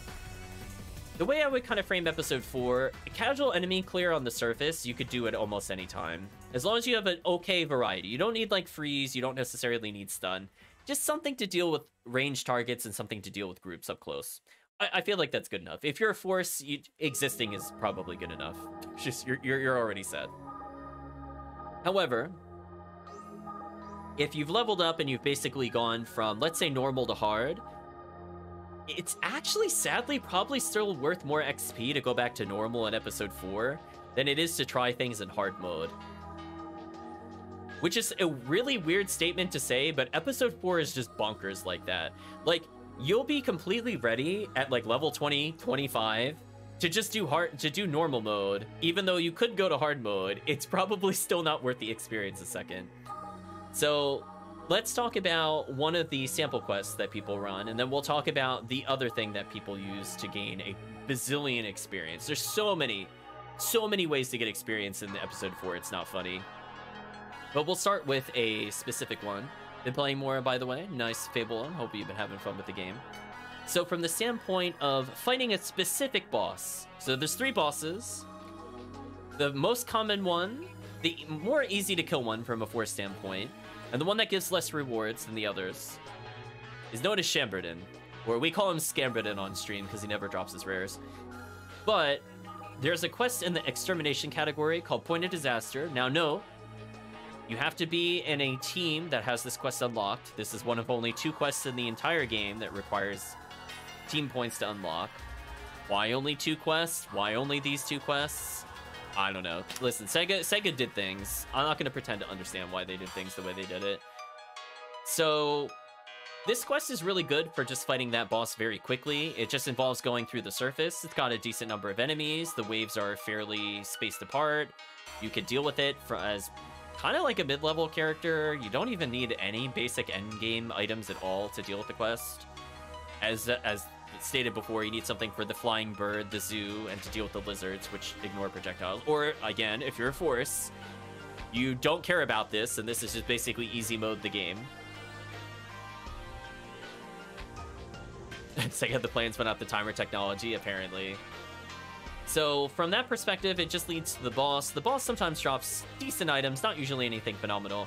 The boss is worth a lot of experience. There's a lot of ways to speed up the boss kills if you're comfortable with it, like, for example, using Photon Blast to hit its cores, abusing mag invincibility. There's a lot of little things you could do to kind of flex your knowledge and speed killing the boss. You'll see people, for example, split off to go into one of the side caves to fight the boss, and 2 people or 1 person remains in the main room in order to deal with the boss when it goes back there. There's lots of like neat things. It's kind of a fun boss to learn, so I recommend trying to join one of these just to experience it. I will warn you, some of the set damage can be rather high, which is like the only other barrier of entry.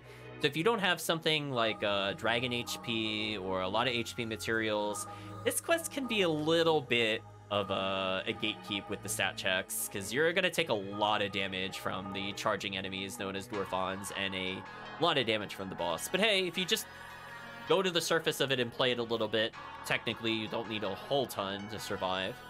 However, if all you're looking to do is experience the absolute bonkers broken experience, if you want to power level your brains out, and especially if you're a Force, this is like almost hands down the best possible quest line that you could take.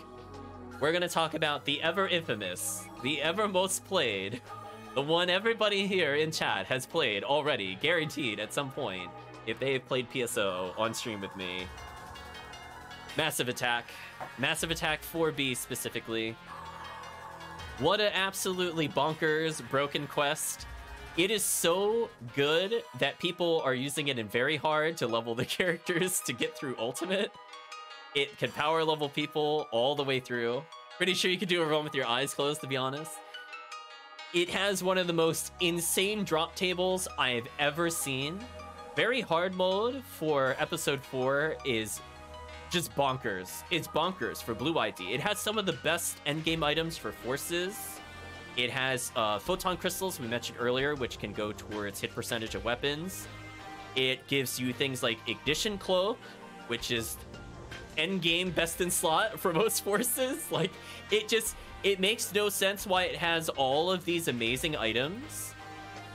And then it just gives you so much experience on top of that, like phenomenal amounts of experience. So if you have a friend that is a decent level Force, or, you know, maybe you're playing as multiple Forces, maybe you're playing more non-conventional teams like we talked about in one of our other videos, this quest is so heavenly. I can't even begin to describe to you how unfair the quest rewards are in this quest compared to everything else. So on top of having some of the best XP in the game, on top of having some of the best drops in very hard mode, on top of having fairly easy to clear waves with, like, I think only one honest exception, and that is the S-shaped room that nobody likes, it allows you to get tickets. And you're like, what do you mean to get tickets? Well, we were alluding to this before. So Massive Attack gives yet another form of currency. I will double check the name of the shop quest. I actually didn't write it down. I think it's To the Deepest Blue. Let me check. 1 second, chat. I think I forgot to mention it earlier. Yeah, I did. It's fine. We'll come back to it then as part of this. Yeah, To the Deepest Blue hyphen MA4 venue hyphen in episode 2. So you cash this in episode 2.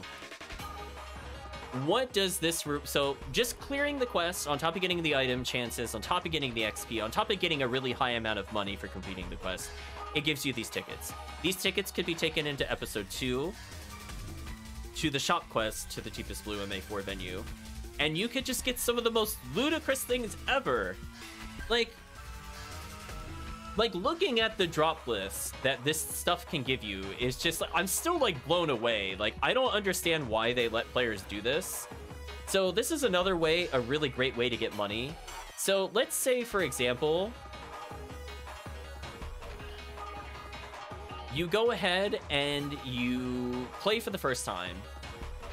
There is either a for the first time, it's an 11% chance. You will just end up getting 200,000 Meseta.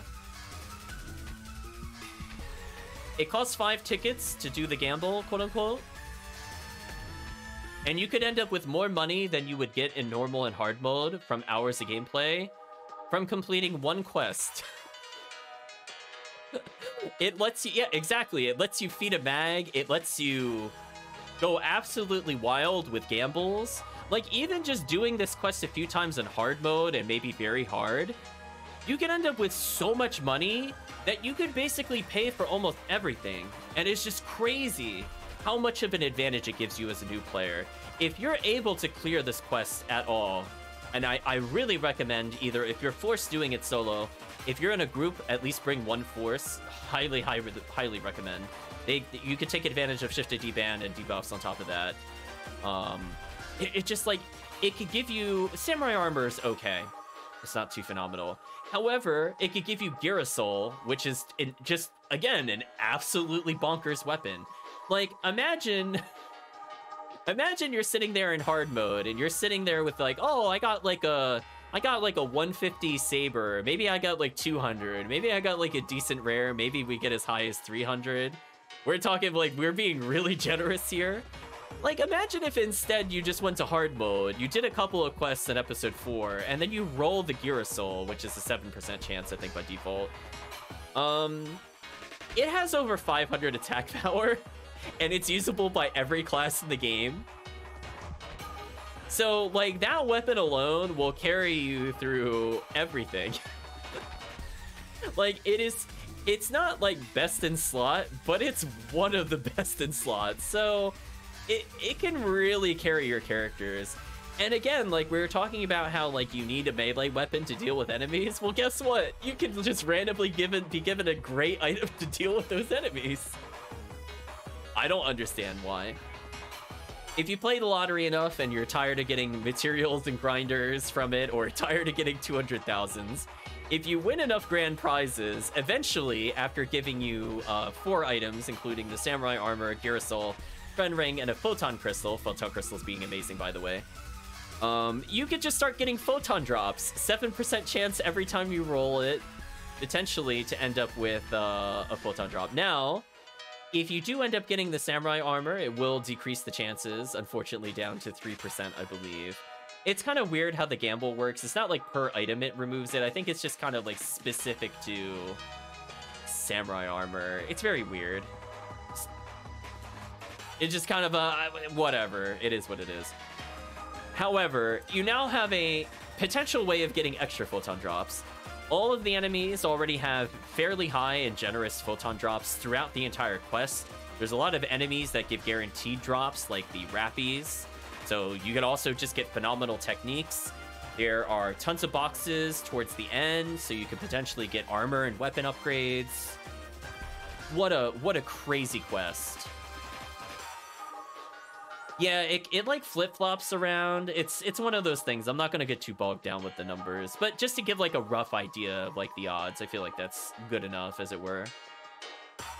One thing I will state, the only downside is if you do die in the quest, it reduces how many tickets you receive from a massive attack. So if you're playing one of those, remember to bring your escape dolls if you picked up any, because if those revive you, you actually don't take any ticket penalty when you die.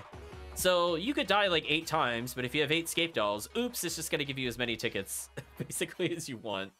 So just thought I'd point that quest out in particular. It's one of the best quests in the game. It's really, really, really hard to compete with how good that quest is. I don't know what they were thinking, chat, but we'll take it. So we'll talk about some of the other variations of the quests. I think they're kind of situational. There are a lot of different massive attacks under the list, so I just want to be clear, we're talking specifically about 4B. Or excuse me, it's 4th stage 2B, excuse me. Let me not confuse people. Correct my own notes for later. The only thing you think competes is TTF for red ring chance, something like that. So from that perspective, let's say you get bored of running B, which emphasizes a lot of zoos. A is decent for Marissa's. C is like the quest to do for Dwarfons. It also has a few Gertabulus. When you're bored of running A, B, and C, when you're tired of just winning on a particular quest, you could choose R, which stands for random. And it randomly shuffles the surface and underground with the A, B, and C variants. Then we're gonna go into another phenomenal quest to do that I would recommend, and that is the Massive Attack E, which will lead to a guaranteed St. Million slash like spawns of 3 or 4 Dwarfons 3 in a row, something like that, which leads to the St. Million, which is kind of nice.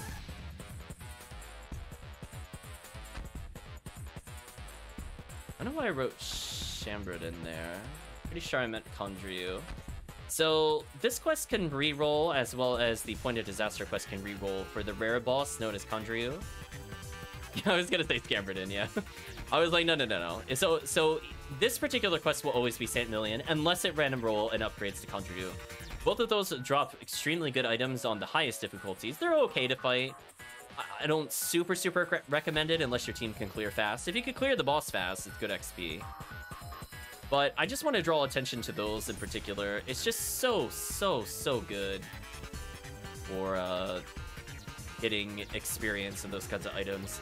So almost all my recommended quests is kind of a cheat. It's almost everything in Massive Attack series. I would say the only one that would be a super hard avoid in all scenarios is Massive Attack 3 version 2. That quest was not really fun. Unfortunately, it's also not translated. So it's kind of difficult to go through without a guide, and even with a guide, it is just really too big. And it has really annoying gimmicks to it. That's probably one of the only times I will not recommend an episode 4 quest, like specifically that quest. So Chad, if you were somehow tired of winning, you were like, you get to choose any Massive Attack and basically win the lottery in order to get some upgrades. There is a quest series known as the Black Papers Dangerous Deal, which for some reason is not loading for me. Let me check. These are two quests that I think are worth going into to a little more detail than the average quest. I'm not usually going to talk about routing. However, these ones are kind of special. So, big if, you have Photon crystals, and let's say you don't want to upgrade the hit percentage of something, you can actually use them to unlock challenge quests, both Dangerous Deals 1 and 2. We'll start with the first one. So depending on the difficulty, it changes the item slots. But to give you an idea of how bonkers it is, normally something like God Battle would be something you only really see in very hard, maybe even parts of Ultimate in terms of when you expect to get it. Well, I guess if you just have a Photon Crystal and you play normal mode, you have a chance of getting God Battle for no reason. So you can get items way earlier than you're ever intended in normal gameplay. So I really recommend checking out some of these drops. I mean, some notable items you could get in the quests are like Shurin and Gurren, a red sword in hard mode, which blew my mind when I saw that. Did you know that was on the list, chat, in hard mode if you choose the Dwarfon path in that quest? If you instead fight the Rappies, you could get things like Kasami's Bracer, Tyrell's Parasol, and very hard. You could get Yadamir on hard mode, which is okay. You could get God Power, God Arm, great units for starting characters. Not like the best ever. I wouldn't blow all of your crystals for it, but if you're bored, you're just playing normal, I'm not gonna stop you, as it were. You can even get one of the best female weapons in the game, chat, in the zoo. Yeah, the only bad thing about it is they have all zeros on attribute and hit. But like, if you're playing a female character or even just a hunter in general, and you find the male equivalency of the Monkey King Bar or the Vivian, and you got it on normal mode, like, those are weapons that are like mid-range ultimate items, but you just get them for no reason in normal. I mean, granted, if you want to get more Cannon Rouges, you could get them in hard mode, aka one of the most recommended weapons for certain bosses because it hits things. If you just wanted, you know, a sniper range machine gun, you could play ultimate. Maybe you'll get Spread Needle or Holy Ray from the zoo arena. So highly recommend you take a look at the quest and be prepared to pay the 1 Photon Crystal and just bask in the glory of unfair, easy to get rares. So if you weren't winning hard enough at Massive Attack already, if you weren't already profiting from the tickets, well, guess what? At least in very hard mode, you have a fairly consistent way to get Photon Crystals. So you could basically get almost every ultimate item early. Almost all of them. You could get some pretty crazy ones. Like, even like some of the best slicers in the game, like Slicer Fanatic, you can get in very hard mode. It's just what a ridiculous quest. So there's an equivalency to this. So I said Black Paper's Dangerous Deal 1 and 2. So let's talk about number 2 a little bit more. This one is a bit more strict than the previous one. You have a, not gonna say tight or even semi-tight. You have a somewhat loose time limit to beat the quest. So if you are coming in as a truly unequipped character where you die, you're not gonna get anything. However, you could get some of the best weapons in the game on normal mode, which again is like, just throw your hands in the air, chat. Like, episode 4 is just like, to quote an old phrase, duh, winning. Like, it just like, everything about episode 4 is just so much better than every other quest, unless you were talking like truly ultimate level stuff. Like, it's just not fair. So, couple items of interest on just normal mode. Master Raven, pretty strong handgun for males. Last Swan, one of the best handguns for females. Period. End of statement. One of the best in the game. You even get a unit called the Smart Link, for an example, which reduces the range penalty for using your ludicrously unfair broken items. You even get one of the best partisans in the game, Yun Chang. On normal, you get one of the best possible items in the game on normal. I'll let you think about that and think about how unfair that is. So I wanted to draw attention to the situational quest, as you can only play it if you've acquired a Photon Crystal playing one of the other quests that we just mentioned, and fighting things like satellite lizards or fighting rare monsters if you're in lower difficulties. It is so good, chat. Oh my gosh. Oh my gosh. And speaking of oh my gosh, so imagine, chat, you're still not done winning. Imagine if you could still win more. Well, remember that 200k we mentioned earlier, chat? Remember how I said you could just randomly luck into the magic money? Well, guess what, chat? There's another way to spend the money. Chat is probably very familiar with this quest too. Beyond the Horizon. Beyond the Horizon, you have to pay money to enter. It is pay to play, as it were. It's, I think, 10,000 per difficulty level, so normal's only 10,000, ultimate's 40,000. It has one of the highest spawn rates in the game for quests. It is just relentless enemies after relentless enemies.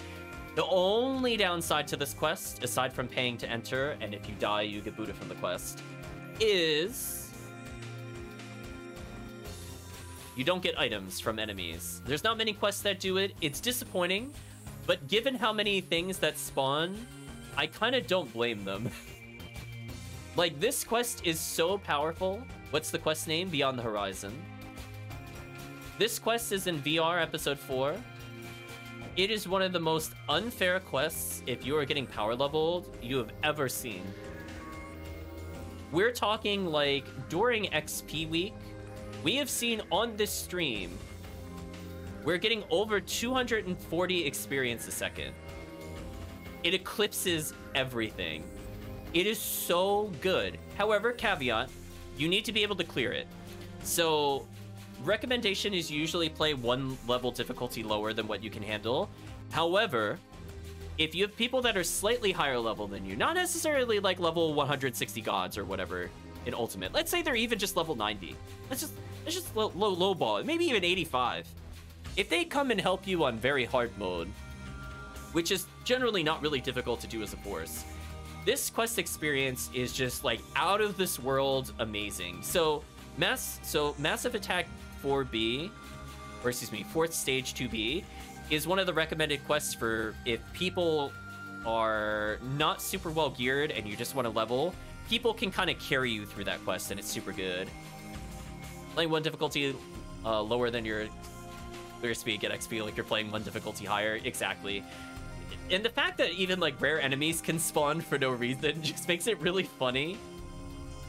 But yeah, the quest XP is completely out of control.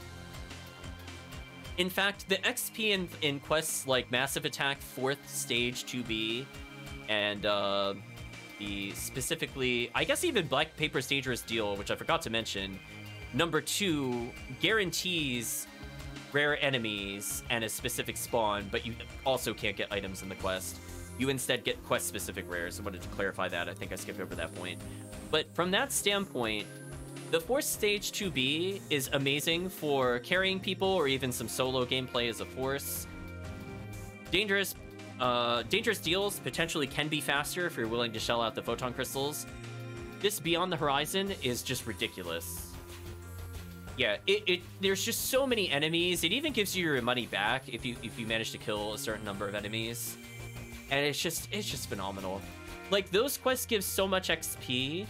We have legitimately on XP weeks gone from level 1 to 20 in a single quest. Not all the time. Sometimes the XP bonus has to be a little higher than normal, but we have seen it.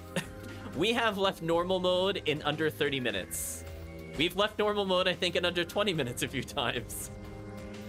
The XP is just ludicrous. Like, you just can't even imagine it. You have to just witness it at some point. So if you are coming in as a second character, or this is not your first rodeo, quote unquote, with PSO, these quests are just amazing. They reward you in every possible way with so many alternate currencies, so much experience, so much money, so many chances of randomly good things. It's just like, I'm honestly at a loss for words. However, it's not something you could technically do at the beginning of the game. The 10,000 Meseta lockout is actually fairly steep of a price for new players, so that's why I'm going to list it under situational. But if you're playing Episode 4 for any prolonged period of time where the armor quality is generally higher than anything else, and the money drops are higher than everywhere else, and the total number of drops are generally higher than everywhere else, it's not as far out of your reach as you would think. So I think rounding off our quests, there's only 2 left we haven't really gone into in terms of descriptions. One I technically covered, but I'll go over it one more time for clarity. So finally, imagine, chat, that you have all the money in the world, you have all the photon crystals in the world, you have all the massive attack tickets you want, you have a bazillion materials, you have everything else you need, and you're like, how can I win more? Well, chat, episode 4, to no one's surprise, has the answer to that question as well.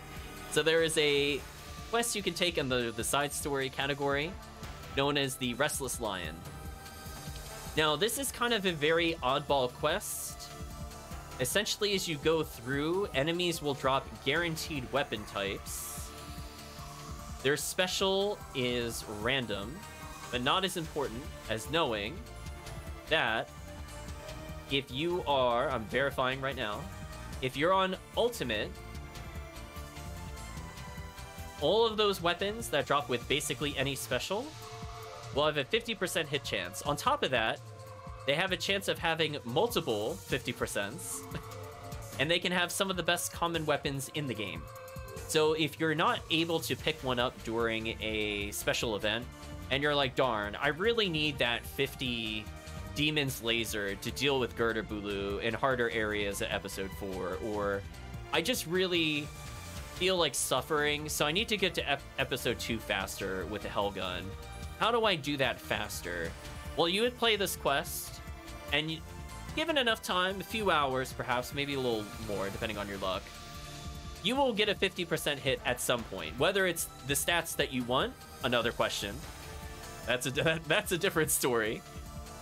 But this can end up being fodder for any of your other upgrade weapons. So for example, if you get like a 50 hit slicer with some decent dark and maybe a native or something like that, that can end up being a pretty powerful rainbow baton. Maybe you for some reason have been farming episode 2 and you have you have the final boss's drop. I think it's called Parasitic Gene Flow, if I remember correctly. You're like, oh, I just need a giant sword to upgrade with it. Oh, look, just go to episode 4. So chat, just episode 4, absolutely fantastic. It's just so crazy. I just don't understand why it's so good. Maybe it's their apology for episode 2. I think I'm just gonna go, that's the canonical reason in my head, chat. I think it's an apology for episode 2. And I feel like it is, because it has some of the best items in the game. More so if you're playing vanilla compared to Ephinea. But wow, just wow, chat. One thing I think I forgot to mention with the government quests, which I guess I'll denote here, they can be used to fight the final bosses of certain areas or repeat them if you really want to. One other thing that's kind of nice for new players, if they're waiting for people, or maybe they're just looking to have help or just have casual gameplay with people, the government quests are some of the only quests in the game where you can start them And players are allowed to drop in or out at any point and come back in, for example. So if they have to go after an hour, somebody else could rotate in and play with you. I just thought I'd mention that, just that little teeny bit. I accidentally forgot to scroll down in my little notes to make sure I didn't miss anything and I missed something. Sorry about that, chat. As I said before, there are a lot of shop quests. I don't feel all of them are like must-haves. Like, I guess like the item present quests, and I think it's episode 2. For example, you can hand in for item tickets. I don't think that's something most players will have. We mentioned Claire's Deal 5 very briefly with Montague. It also has a decent amount of items you can get. So I would take a look at that quest if you're looking to get upgraded items from it. I would say like some of the highlights of things you could make would probably be something like a God Shield or From the Depths. Maybe a Heavenly Technique if you're interested in that. Probably the most useful, well, the most situationally useful one would be the PB increase for forces or even casts. There's a lot of quests that you could basically start after a small delay and it'll have a timer to complete. Well, if you have something called the PB Create or the Photon Blast Create equivalency, then you'll be able to fully max out your Mag Blast, so that way you can start a timed quest while having all these buffs. Not every quest lets you do that at the beginning, but I thought that would just be a little something extra to go for. So sadly, I do think the episode 4 shops are its weakness. It doesn't have like too many phenomenal ones. Now the alternate quests that give random items, those are bonkers. But the actual shop quests at episode 4 are on the weaker end. There's not too many items I would be like clamoring for in comparison to like the Massive Attack 4 ticket hand-in episode 2. I mean, I guess I almost consider that an episode 4 quest. Groups you can cheese a lot of stuff with PK. Some people do, some people don't. But I feel like when you have those particular PP increasers, it helps with forces. Because more often than not, they're just not going to build the meter again in a quest. And for something like Endless, where you're potentially in a quest for a long period of time, the higher meter you could get, the better. So you just tried episode 4 with a level 46 character. Did you try on hard mode as 46 or very hard? Very hard might be a little bit of an issue at that level. Hard mode should be fairly free, and the XP should be like dumb. Just dumb, chat. Just absolute dumb. So I think that's every quest that I wanted to mention. Again, it's not a full list of the quests, and we did talk about a whole lot of quests.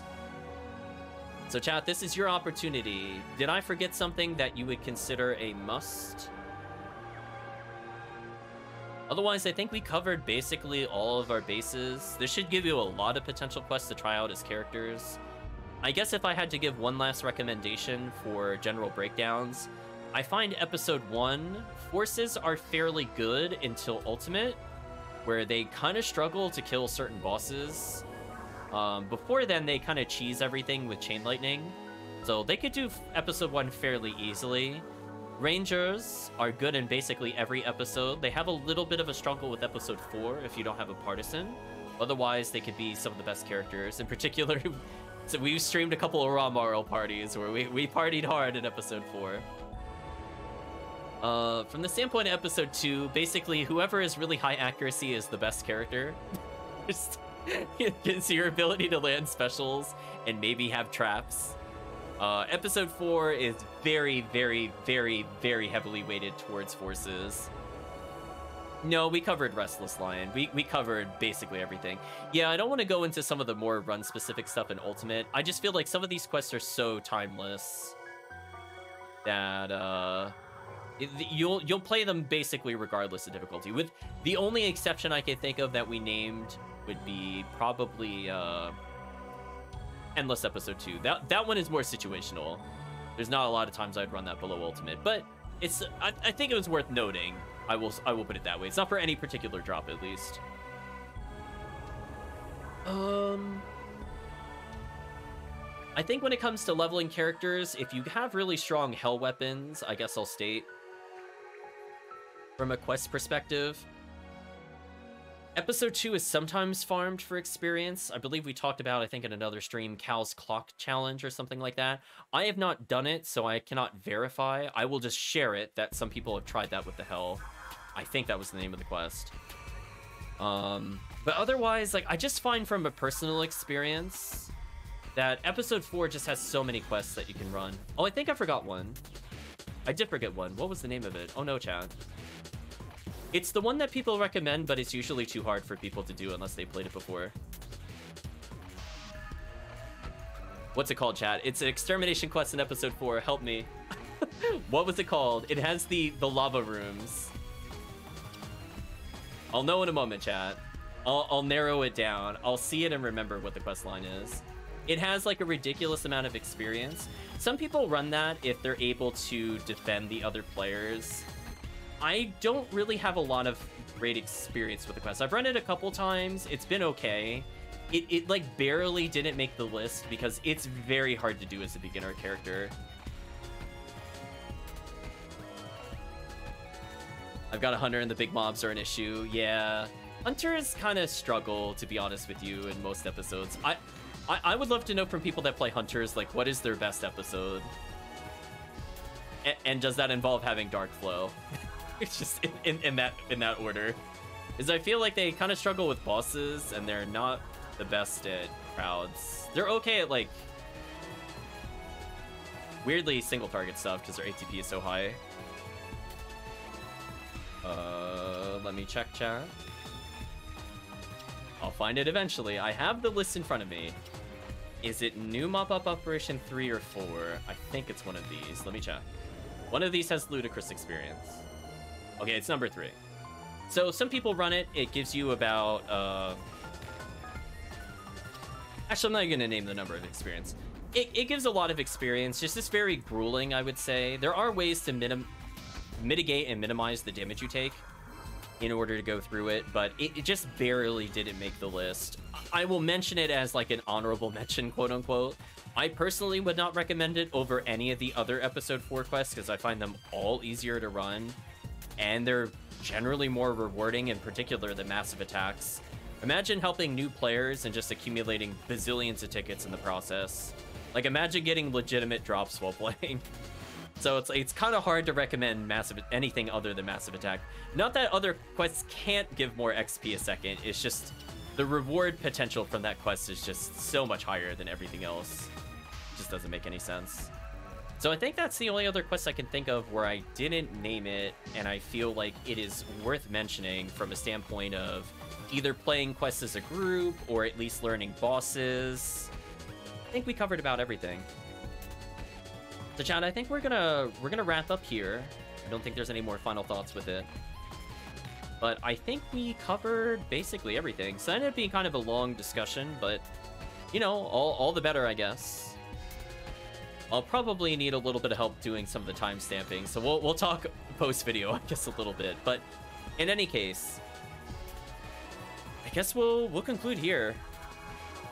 So with that, chat, I think we're gonna say goodbye to YouTube. So if you did watch to this point in the video or the VOD, I hope this helped you as a new player learn some quest names, learn a little bit about choosing the right quests.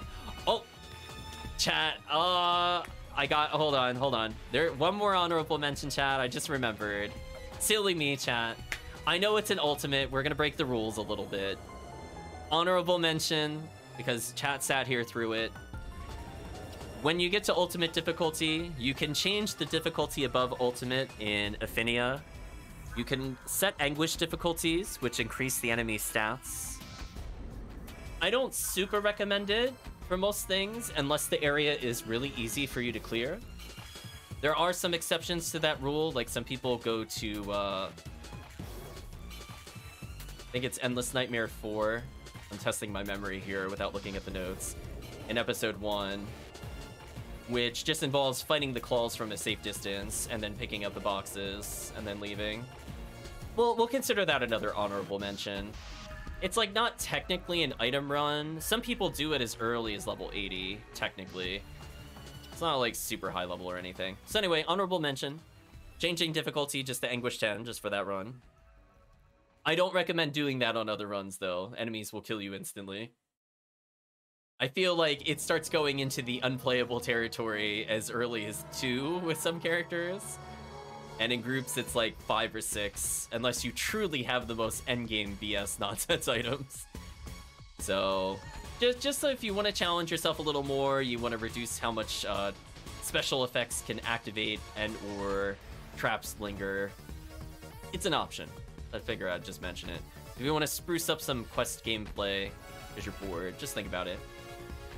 But now it is truly the end of our discussion, so we're going to say goodbye yet again to YouTube. So thank you for watching, and hope to see you again next time.